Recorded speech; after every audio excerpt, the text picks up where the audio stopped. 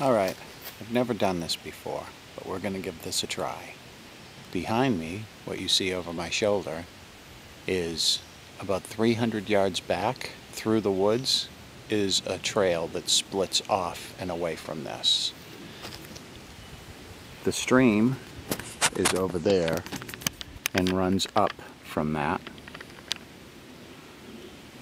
And this is what we're going to call the driveway. I'm at the beginning of what's left of an old trail or an old loggers or a mining road that runs up through these woods. Now that down there is where we just came from.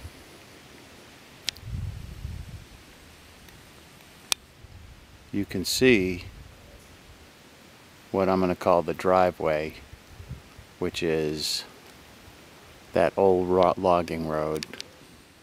And this right here is this section that we're going to be working in, this clearing section. There's a several-year-old fire ring right there that somebody put up.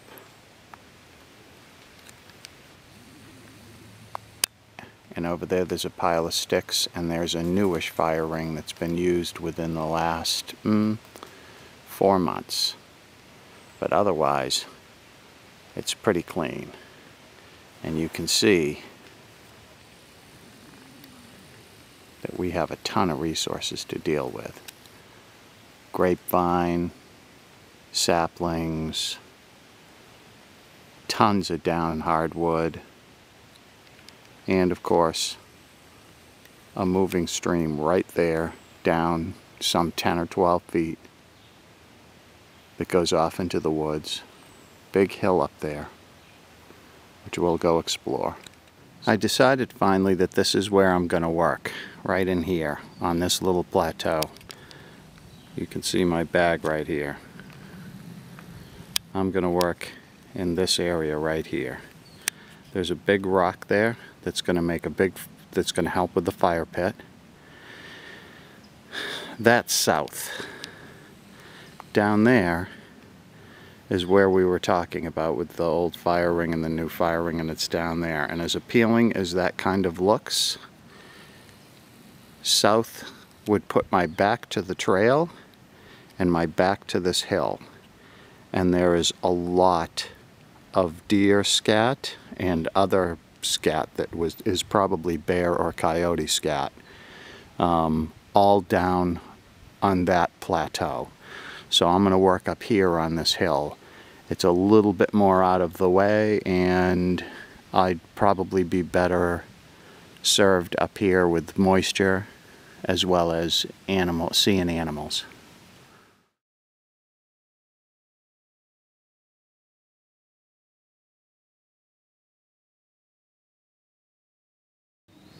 Okay, we're supposed to get showers today, so before I get caught out in the pouring rain like I did last week, I decided to set up a little quick thing and keep my stuff dry and me dry. Ooh, nice places for snakes to live. So I'm up here. That's over the top. Got plenty of resources to work with. I'm gonna have to drag stuff up here, like the stream and stuff. I'm not very close, but you know, I'm 120 yards off the stream or something like that, but big deal. I'll be up here. I'll have a good vantage point. All right, these are the 5 main saplings or small trees that I harvested. They were either partially dead, just dead, or no possibility of growing because they were wrapped around with other ones. There's where we're going to do the fire pit right there. I separated out all the rocks I found. I cleaned out the area a little bit, moved everything as you can see. And we're going to put this bad Larry right here. Right in this area right here.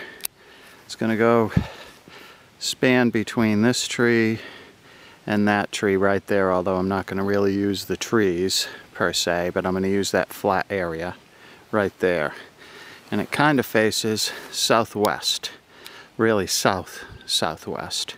Back far enough so you can't really like look up into it if you were down there, but I have a good view of this whole run, the whole stream run, this whole animal run down the bottom, all over the tip of this.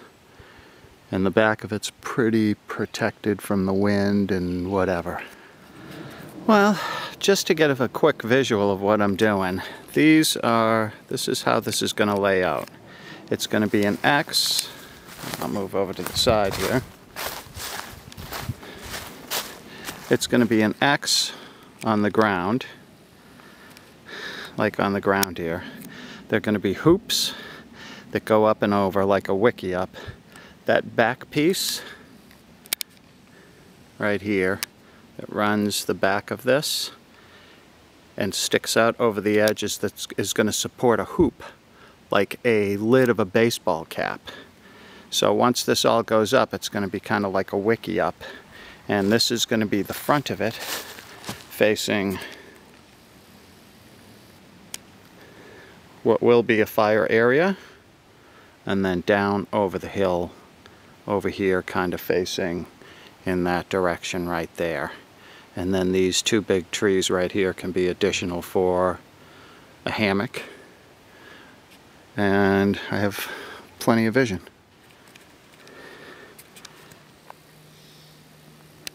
Alright, so there are the main X hoops. It was fairly easy to put up. My positioning was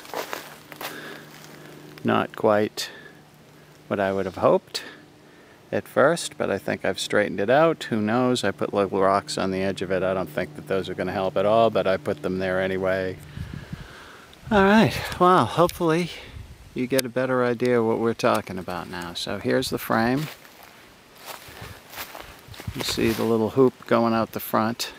Not quite what I was planning on doing because there's some cross bracing. I had to put them on, use the hoop thing in the front to do the cross bracing, but you can see that I'm going to put a lid over the front of it, if you will, so you can sit underneath the awning of the whole deal. And then it comes around the back like this. I braced it up with some boulders in the corner, as you can see, but that's kind of what it is right here.